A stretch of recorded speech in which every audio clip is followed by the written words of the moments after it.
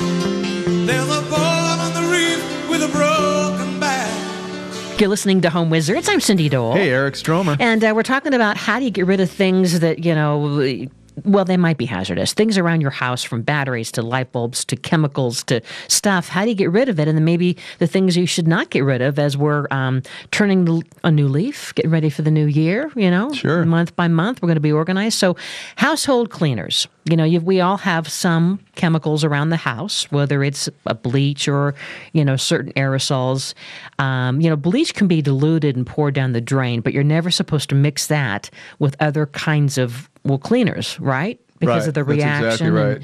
and the fumes. Yeah, you don't just want to dump the stuff down the drain. Yeah. Right. So the idea is if you have certain household chemicals, like let's say bleach, you can dilute that. That you can pour down the drain, but never mix that with ammonia or other acidic cleaners. And then other cleaners and polishes, you should be, using that completely, and then you allow that container to dry in the container before you put that in the trash. Did you know that? No, I didn't. That's actually good to know. Yeah, it isn't like you can just go ahead and put whatever household cleaner, polish or whatever, and it still has a whisper of it. That's not safe for the trash. Okay. What about printer ink cartridges? My the place I get my stuff, I think it's an Office Depot, some office supply store. They encourage you. They encourage you to bring this stuff in. They'll give you a little money off on your next purchase. Maybe $15 or something. Yeah, I know. And it's worth it. And by the way, the ink thing. I know. The printers are now like $1, but the ink's like $400 every time, and you always run out when you need it. And they treat you like a prisoner when you go into the store. You can't just get it because apparently they're stolen all the time. So you've got to go, and they're locked up in the back like it's this Usually it's the warden Holy Grail. lets me get to the printer ink. Yeah. But anyway, to cut down on waste, you can reuse ink cartridges whenever you can. A lot of stores offer this refill service. Did you know that? Instead of buying new, I've heard. They'll refill the cartridge itself, which is cheaper than buying a whole new one. Sure is. And then if that's not an option, you can try recycling. A lot of charities and even national retailers, like the Office Depots of the world, but a lot of charities will recycle the ink cartridges for you because there's incentives for them to get a little money on the side. Right? Yep. Now, what about paint thinner? Because I know with all the painting projects that you've done, turpentine, paint thinner, other solvents, we can use it a second time, right? Yeah, well, that's what people don't realize. You use paint thinner for oil-based products. You'll see if it's been sitting overnight that the sludge, the paint that you've removed sinks to the bottom. Guess what? The stuff on top is still good. You can reuse it pretty much over and over again. Ultimately it will lose some of its strength, but what I often do is I'll just, let the sludge settle and then pour the thinner into a fresh, clean bucket or a container or the original paint thinner container and just reuse it that way.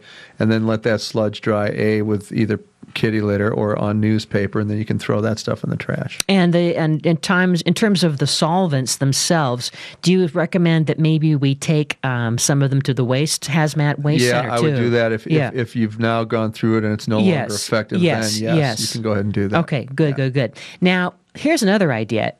Over the Christmas season, did you get gift cards to, let's say, Home Depot or Best Buy or Starbucks or whatever, right? It's all the above, by the way. Did you know, I'm sure that we're not alone. We have a little thing in our office where we keep all of our plastic gift cards, theater passes, whatever, so it's in one place.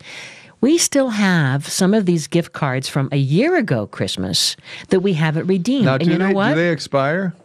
No, they don't expire. Okay. But it's all about according to researchers, they know that, apparently studies showed that $750 million in gift cards went unredeemed last year. Now, some do expire, but many often don't. But the key is to find what you have and then do something with it, darn it. But what do you do? Let's say you got a card and you don't necessarily, go to that XYZ store. You know what you can do? You can sell it. A lot of websites buy gift cards that are unused or even partially used. And one of the sites is called Gift Card Granny. And you go to the site, and now granted, you may not get the full face value for the card. But let's say that you never go to whatever, Best Buy. Sure. Or you never go to Bed Bath & Beyond. I mean, you probably might still go there. But let's say it's a store where you just don't go. It might save you the gas and the time, and you might get up to 93% back of the value of the car. Gift card granny. Gift card granny. So just Google gift card granny, and that might save you time and you'll get a little money back. Another thing is to trade it. There's a website called giftcardswapping.com. Okay, and what does that do? And basically, you mail in your unwanted gift card with a form indicating the gift cards that you would prefer. Oh, and they're like a matchmaking service. Yes, and so the site takes care of the rest, matching you with another person who wants your card. I mean, there's a website for everything, right? Sure. And they help find, it's matchmaking. Good idea. Another person who wants your card, and then, you get the new one back and done. Great. You could always re-gift it. You could always re-gift Well, the that's card. a good idea, isn't it? I often do that. I'm not a champagne fan, so when I get Great. gifts of champagne, I re-gift it. Why not? Yeah. Especially if there's no expiration date, before setting the card aside, be sure to record the name of the person who gave you the card. After all, you don't want to lose track of things and end up giving the card back to the person who gave it to you. Right. That would kind of hurt. Or, something that I like to do is, especially for people who are homeless, walking around and you get to a stoplight, I'll frequently go and buy. In fact, this was someone on our Christmas buying list. They wanted to do something to give back this year. They had a serious health issue that they overcame. And so what they wanted was Burger King or McDonald's gift cards. Huh. So we gave him a bunch, $50 worth in small increments, so that now every time he pulls up at a stoplight and there's some homeless person that he believes that they really are homeless and hungry, and worthy of this, he can now give back. And That's give a good them, idea. Because, give you them a give meal. cash, and a lot of folks who are mentally ill might do will just something wrong. go buy the drugs. Exactly. Yeah. But now, you're going to know that they're going to go and get a hamburger or something, right? By the way, Carl's Jr. is making the old grass-fed, hormone, antibiotic-free burger, first of its kind. I know. I've not tried it yet. I can't wait. I know. Listen, if I were homeless, that's the one I'd want.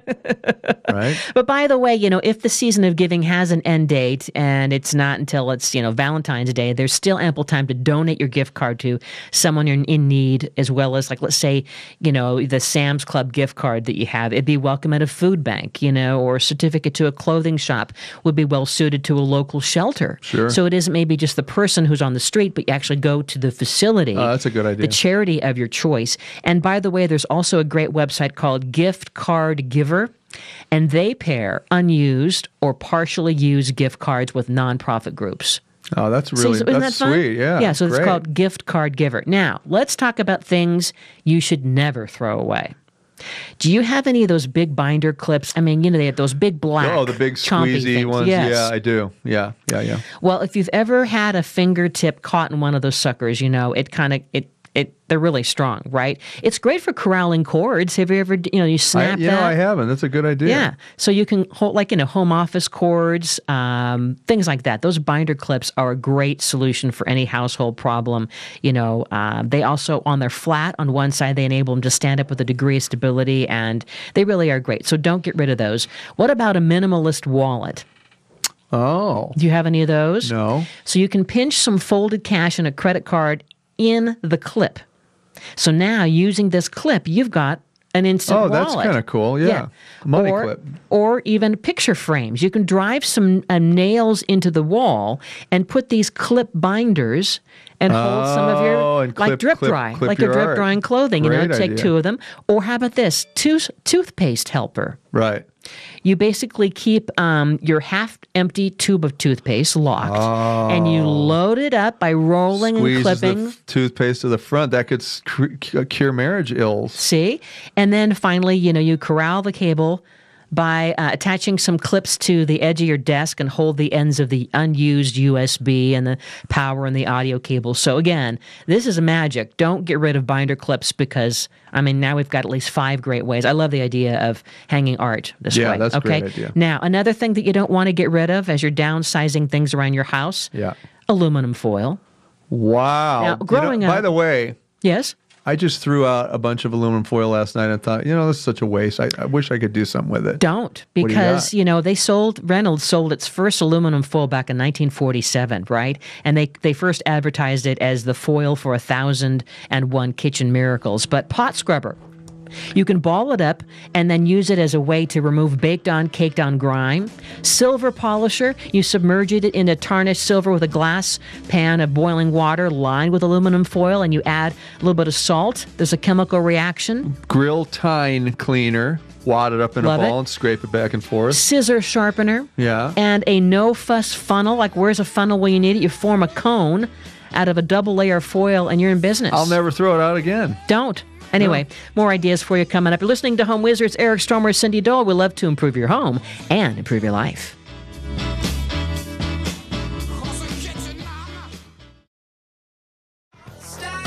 So among the different drawers that we have in our house, Eric, we have this one drawer where I put electronics. And you mean old used ones that you no longer work? Or? Some are like while they're waiting to be recycled, they're kind of in a holding bin. Okay. But others are like, for instance, I have a old cassette player. Wow. It's like a little handheld I actually mini. found some old cassettes I wanted to hear. Maybe I borrow it And this is someday. a voice activated. Like, remember, like way back in the day where you wanted to do note to self instead of having Siri say, help me with this.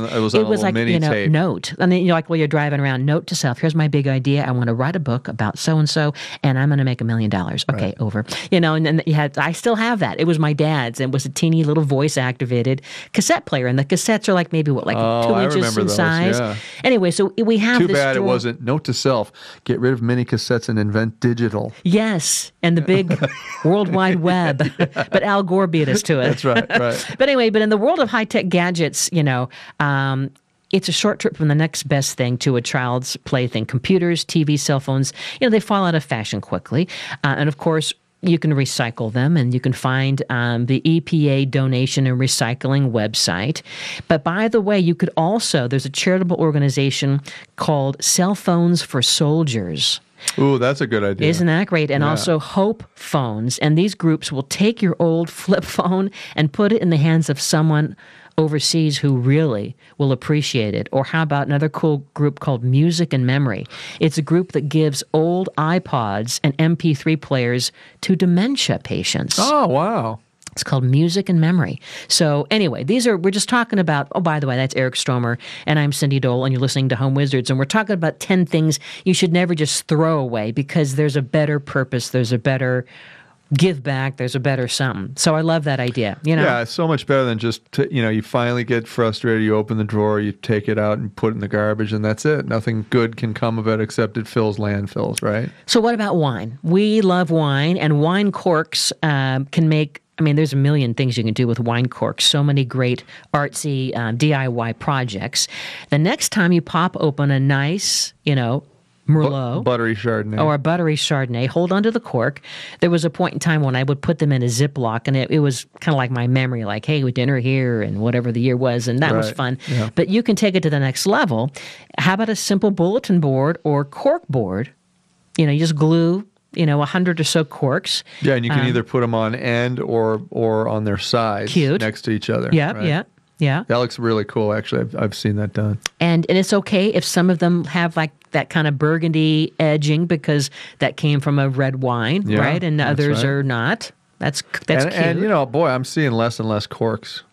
Well, that's true. I've been There's buying a cork some wines shortage. lately where I tried it. I'm about to open it with a corkscrew, and it's a twist off. I know.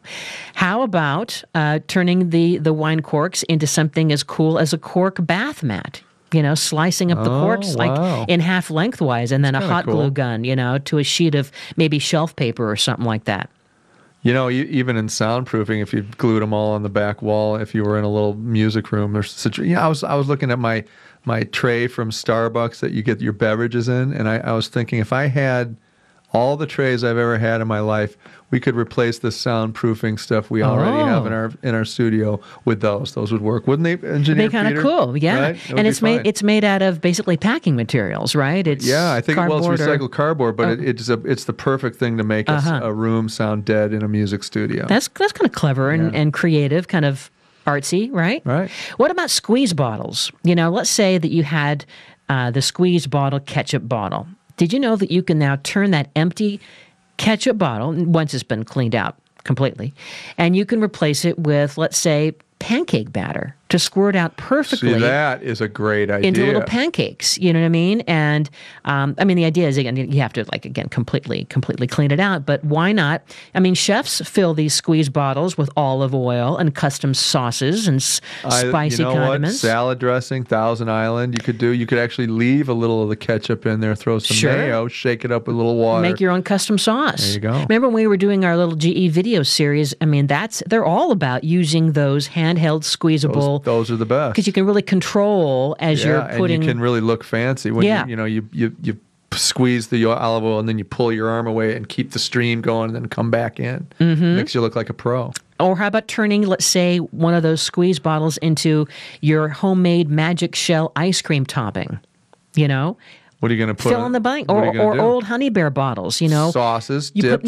Put paint in there. If those cute little honey bears, well, now you put Jackson paint in Pollock. there, and now it's a kid's art table, or even hand soap from a former mustard bottle. I mean, all these ideas. Why not? Instead of turning into the plastic recycle bin, reuse it. I like it. I'm doing the pancake one. Very cute. Now, what about those plastic grocery bags, because now more and more communities, we're being charged when you go to the grocery store if you don't bring your own bags with you, right? Yeah, that's right. And by the way, did you know that out in the Pacific Ocean, there's an island of garbage twice the size of Texas? It's called just unbelievable. It's sad. It's called the Great Pacific Garbage Patch, and it's made of millions of tons of floating debris. So very, very sad. So when you have these single-use plastic grocery bags, right? Even like the plastic produce bags. When you go, like when I pick my produce, I just throw them in the cart. Yeah, I don't. I mean, you have the zucchini. I just throw it in there, and then I put that in because I'm going to wash it when I get home. And you can't leave the stuff in the plastic at home anyway because it mushy. rots. Exactly. Yeah, it gets mushy, so now, literally, you're using that little plastic bag for maybe 10 minutes, a half an hour of your life, and then it's going to go into the waste, right? Well, so here's a solution. You can now turn this plastic bag, right? You can make a comfy pillow for a pet by stuffing the crumpled plastic bag inside an old pillowcase. Hey, that's not a bad idea. So think about that. Yeah. Wouldn't that be cute? Lay your gentle canine head on this plastic bag pillow. Or you could protect a fragile package by stuffing the box. That's good. With plastic bags. How about using it as a glove? Oh, what do you mean? Like if you're cleaning the toilet, you don't want to get the icky toilet business on your hand. Just put your hand in the bag and use it as a makeshift glove. Good idea. Good idea.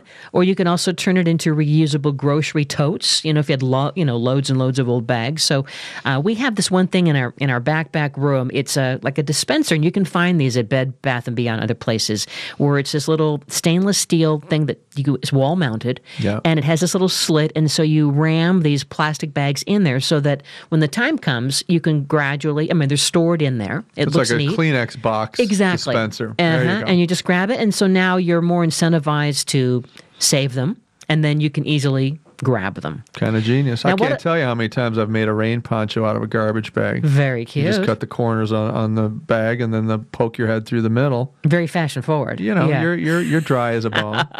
What about eyeglasses? I know that we both wear glasses, and used eyeglasses, by the way, can be recycled and actually given to people in developing countries who don't have any. So don't throw away your glasses. First and foremost, it's the Lions clubs. They've been doing this. They do a lot for vision, don't they? They are all over the world, and when you just go online, look up Lions Clubs International, and they're all about finding a cure for blindness, preventing eye issues, and they give out these old glasses to people in need, right? All around the world, they have at least a dozen or so eyeglass recycling centers all over the world.